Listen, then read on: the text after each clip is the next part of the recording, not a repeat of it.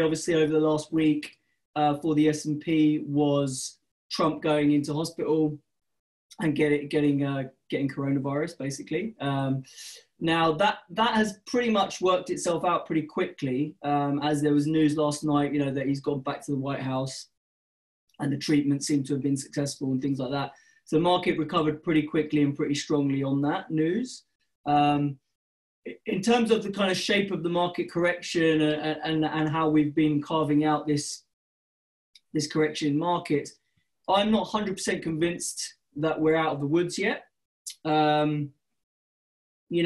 Obviously Trump's health trajectory will still need to be monitored, until it's been 2 weeks since first symptoms. You don't really know, things could get worse again, whatever. I don't think that's the only driver of weakness in the market, but that's obviously something to keep an eye on. I think the more important driver is basically this US fiscal deal not having been done yet. And you've got Pelosi and Mnuchin talking pretty regularly, and market kind of anticipating that there might be a hope of a deal getting done before the election. I don't personally feel like there's a lot of political incentive for them to do that, certainly on the Democrat side. So I think that's a risk. That is definitely a risk that if that doesn't get done, the market could be disappointed. And because the election, we talked a little bit about last week, how even in early November, the election will probably not be decided as it normally would be. It's likely to be contested. It's likely to drag on into early December, maybe Thanksgiving, maybe early December, something like that. So if that uncertainty lingers on, that's probably not great for markets, right? So I think we need to probably, at the margin, I think markets probably still remain a bit heavy because I don't expect a resolution on the fiscal deal. And I think the sort of election being contested is going to keep a bit of a lid on markets. So in terms of the S&P, I would watch this sort of 3,500 level, but not to break above that level. So we may fail here around the sort of 34.30 area, like we did last time. But, provided we don't break that 3,500 area in S&P, I would still probably favor we have a bit more room, a bit more work to do on the downside. Okay, so that's on the S&P. The NASDAQ chart, similar story. We had been kind of carving out this correction that I've been labeling an ABC. I still think the C is yet to come. And that could take us down towards target areas of 10,550 and maybe even 10,100 type area before it's complete. If we were to take out 11,800 on the upside, then I'd probably bail on that bearish scenario for the NASDAQ. And we may well then take another attempt at taking out the highs but I think to get above 11,800, we will need some impetus. We will need some sort of trigger for that, which will probably have to come along the lines of the fiscal deal getting done, basically. Okay, that's my view on US equities. I mean, if we look a bit closer to home in the UK, obviously the pound, you've got the pound has had a bit of a rally off the lows it got to kind of 127 area, as Boris was talking tough with the EU, but now we've had a bit of a relief rally because people are a bit more optimistic about a deal getting done. You've got stricter lockdowns potentially coming in the UK, which is a bit worrying. Obviously, after what I think Madrid got shut down recently, so Europe's obviously having stricter lockdowns, and in the UK, the numbers are looking pretty dire. So I wouldn't be surprised if by middle of October, we've got much stricter lockdowns in the UK. There was some things I saw yesterday about how the UK lockdown might look. And it sounded pretty scary, right? People literally not allowed to stay out of their home overnight. You can only mix with immediate household members, things like that. I mean, it could get pretty crazy in terms of the restrictions in the UK. If that were to happen, obviously that's not good for UK growth, probably not good for the currency, might trigger the negative rates that the Bank of England are talking about playing around with. It might trigger some sort of response from the Bank of England, which would probably be negative for the pound. Yeah. So you've got two forces at play. You've got a Brexit deal will obviously be positive for the pound, which could take us back through 132 maybe. But stricter lockdowns in the UK and no Brexit deal and maybe a hard Brexit looming obviously could take us back down to 125 or lower. Yeah, me personally, I tend to run a structural short position in the pound. I tried to press that position when it went through 128 last time, but I ran a tight trailing stop on that and got stopped out for like 50 pips. I've still got a short position.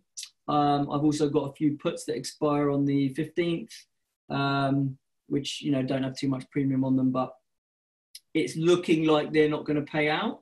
And if we're going to get a load more weakness, it might be after that 15th deadline, and we might see it towards the end of the month, right? So I'll kind of reevaluate and see if I want to add to any of my shorts if we do pop our heads up towards 132. But right now, I'm kind of comfortable with what I've got on there.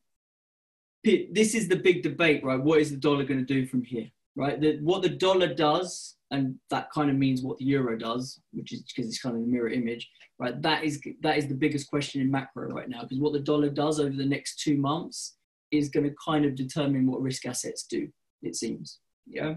So if we get a load of stimulus, if we get a load of fiscal out of the US and they devalue and the dollar gets hit again, then we'll probably see risk assets rally. We'll see the euro go through 120 and the world will feel like a better place. If that doesn't happen and we get, you know, growth does roll over, dollar stays strong, we'll see commodities sell off, we'll probably see equities sell off, and it will be a pretty horrible feeling Q4 basically, right? And maybe COVID cases, we get a worse second wave than what the market is anticipating. That could happen also, right? So I would say, I personally think the debacle of the US election and the fact that it's going to get contested and we won't know the result, I think that's going to be dollar bearish at the margin. But I think there's a little window of the next 2-3 weeks, sort of before November, where the dollar might have one final push up. Yeah, so I think if you look at DXY, so, you know, rejected this 94.7 area, which was pretty much exactly that level there. It's pulled back towards its kind of 20-day average. Now, I suspect what's good, you know, we've kind of based around here. I suspect we're going to have another little push up in the dollar over the coming few weeks, right? Which may well be met with a bit of bearish price action in equities and commodities. And then we may start to see the dollar pull back as the US election turns into a bit of a shit show, basically. Yeah. So that's kind of what I'm fancying for the dollar price action. Now, it will be interesting to see if that happens. Does dollar weakness because of the US election, does that make risk assets rally? It may make risk assets outside of the US rally. So you might see, you know, EM rally, you might see Europe have a bit of a rally. What it means for the US stock markets is unclear, right, to me, because if the US is having a problem figuring out who the hell the president is that a reason why US equities are going to rally hard? I'm not sure, right? So it's kind of funny one. I think you're going to have two forces pushing the dollar. Fiscal coming through is going to be weak for the dollar and good for risk assets, good for US risk assets. But a weak dollar on the back of a contested election and civil unrest in the US, that's not going to be as great for US risk assets. But it might be okay for risk assets outside of the US and good for commodities as well. Yeah.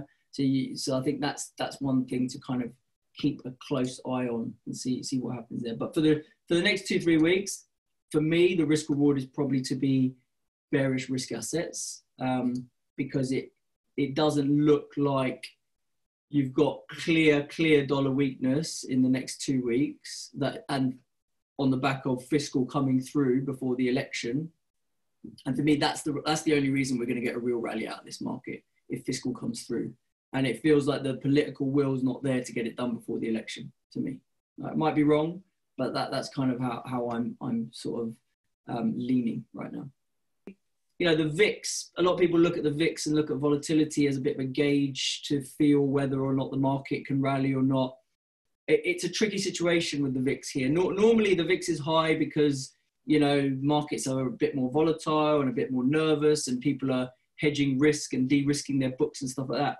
here you've got the VIX actually quite elevated above 30 in terms of the front couple of futures, whereas realized vol in the US is only 20, 22.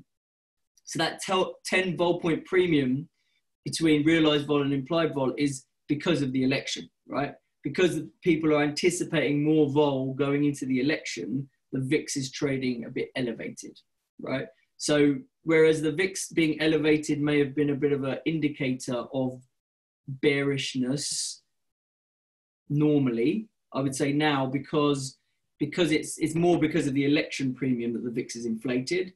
So that doesn't necessarily mean that we should sell off just because the VIX is looking high. Because I know there are a few market commentators who look at the VIX and say, oh, the VIX is a lead indicator and it's telling us the market's going to sell off. I think you've got to factor in the fact, well, that VIX is only that elevated because of the election. Okay. Now, having said that, because the election is there and because the election is being priced to not be resolved quickly, yes, that in itself is a bit of a reason to be bearish, because the uncertainty of the election is going to linger on, and the markets generally don't like uncertainty, right? So yeah, that might be a reason, but the VIX, the elevated VIX in itself, not so clear that that is a bearish indicator. The next thing I guess to talk about is gold. So, I mean, gold's kind of, you know, had a decent correction, obviously, touched lows of about 1850 and has bounced nicely off those lows. Has it done enough to make me think the correction's completely over? Probably not. So I still own some puts in gold for the end of November expiry. I still think there's a reasonable chance that I'll be able to get rid of those puts at a better level, because I think there's still room, as long as we don't sort of break this 1960 area in short order, then there's definitely room for gold to retest towards that 1830 or maybe even 1770 at a push. And like I say, if that was to happen, that would probably coincide with a dollar rally, right? So if we do get a dollar rally and we get euro selling off a bit, then yeah, we probably get gold selling off a bit as well, down to those levels. But longer term, love gold. Take any dips in gold as a buying opportunity. I'm clearly very, very long still in my pension, but I'm just, at the moment, I'm just kind of tactically holding some puts, because I think there is room for a bit of a test of these lower levels before it can then carry on with its longer term uptrend. Yeah, so that's kind of my thoughts on gold. Thanks so much for watching, guys. If you enjoyed this video, then we'd love to have you join our Macro Insight community. Just visit www.options-insight.com and sign up for your free trial to our live and interactive weekly macro call. If you haven't already done so, please subscribe to our YouTube channel. You'll find more market updates, class highlights from our summer academy, and also video tutorials on anything from options basics to market making fundamentals. You can also connect with me directly. I'm on LinkedIn, Twitter, Facebook, Instagram. You can follow me on any of those platforms. Or alternatively, feel free to send an email to inquiries@options-insight.com. Thanks a lot.